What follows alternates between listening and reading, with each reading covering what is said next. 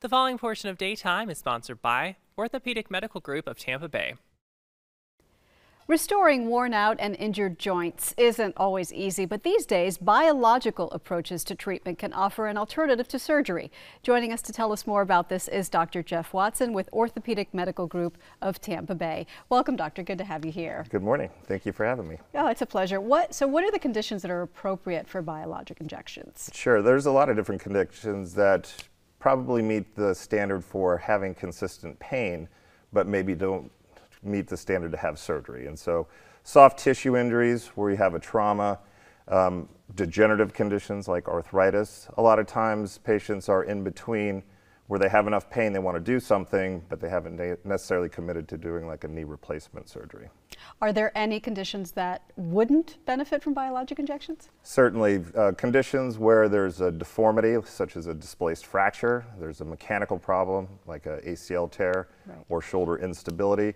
Those are a mechanical problem. They need to be fixed mechanically. Biologics won't solve that issue. Let's talk a little bit more about what biologics are. How do you obtain the material that you use in the injections, and are they safe? Sure. Biologics is the overarching term, which encompasses essentially when we take material either from your body, which is called an autograft, or take material from someone else's body, which is called an allograft.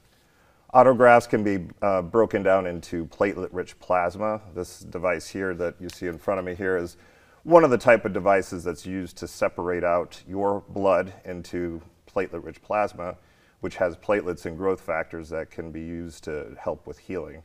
The other places that you can obtain the material is from your fat or your bone marrow. So I have a little device here that is what we use in the clinic to obtain fat. So the device up here and the little wand are utilized to slide underneath the stomach, take a small amount of fat, and then that becomes the carrier that we inject into the body part that's been injured. And you can use that to treat your own conditions? Absolutely.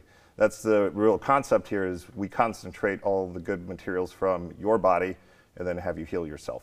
And it's not only from your own body, right? I know that stem cells are also used in the injections, but there's very specific language that doesn't allow you to advertise them as stem cell injections. Why? Yeah, there's got to be some caution in the way that we talk about stem cells.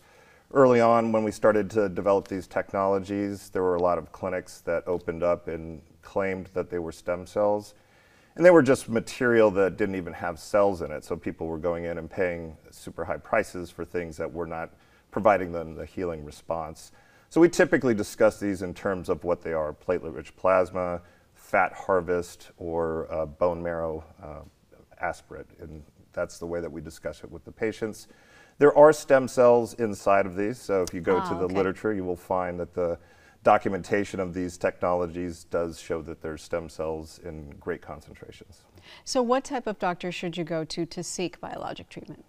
I think that the best person for this is the one that knows you very well and also has the ability to offer you all of the solutions. So of course, surgery is one solution, but a lot of surgeons are capable of doing the harvesting and injections. Most of these treatments are injections into joints or area of soft tissue damage. So if you see your surgeon, you'll be able to get the full spectrum of answers. All right, Dr. Jeff Watson, thank you. Thank you. Appreciate you teaching us about this. And if you'd like more information on joint preservation surgery and Orthopedic Medical Group of Tampa Bay, visit omgtb.com. Daytime, we'll be right back.